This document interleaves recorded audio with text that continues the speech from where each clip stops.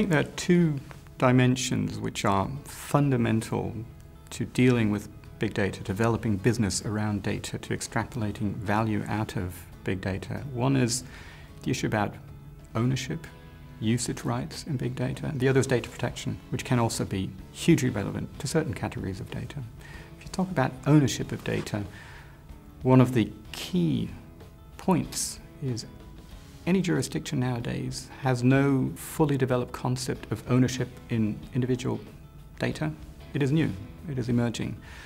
We do have a European concept around intellectual property. We have prevalently a frame to deal with database rights, but yet when you go outside of the EU, again, that does not exist. Database rights as derived from EU regulations and directives has no relevance. So again, dealing with unstructured and structured data is a green field for lawyers. It's interesting.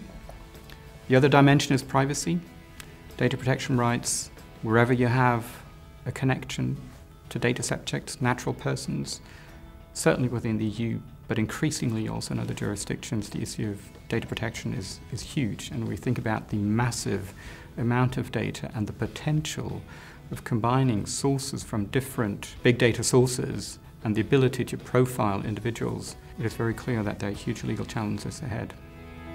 I think the first top tip for any corporation is getting interested in understanding better what data it actually has and holds, is carrying through some kind of a due diligence also from the legal perspective. That will have a strong arm and reach into the world of privacy and data protection. Equally, it can also have aspects of intellectual property, third-party rights. So the whole dimension of understanding what a company holds, what access to certain sources of data it has when it is sourcing data from other sources, third-party sources, raises the whole issue about due diligence. Know what the data is, even if it's unstructured, even if it's still an unstructured pool of large amounts of data. That will be one of the main issues of 5 tips. The next tip is then when you go into a business which is consumer-oriented, when you're looking into predictive analytics, when you're trying to find out better how you can target individual consumers, you have to think very carefully and very clearly about the implications on the privacy side. And not only in a snapshot impression, but actually dynamically over time. What nowadays, as of today, may be anonymous data, over time in cross-combination with other sources may actually allow to profile individuals. So even then, it is an ongoing process. You're looking into a moving target. I think that's the second very important consideration. Third consideration, if you think about transacting, so you might be a corporation which is holding big data or is interested in big data, is actually considering to share that data with other partners, customers. Think about the implications of how you actually develop a documentation, how you actually define and scope a commercial transaction, with one party eventually licensing an asset and the other party having the ability to use it. Fourth dimension, if you're a corporation which is interested in buying technology, which is enabling this process of becoming more intelligent and savvy in dealing with big data, so you're buying essentially technology and eventually also assets such as large amounts of data. Think about the evaluation of the legal dimension. Fifth dimension, probably the access to public sector information.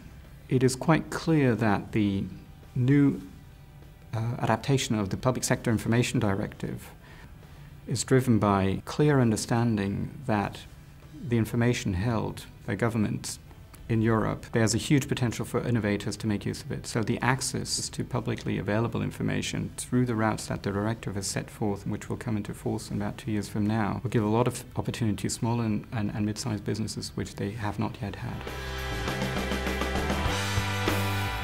Big data is a truly exciting opportunity, not only for businesses but also for lawyers. It offers the need to think in a very innovative way, and Burdenberg is very well placed to help clients in developing their big data strategy to actually extract the value out of these opportunities in going forward, to transact in an efficient manner, to safeguard their interest, to protect their asset, and it's great being part of that.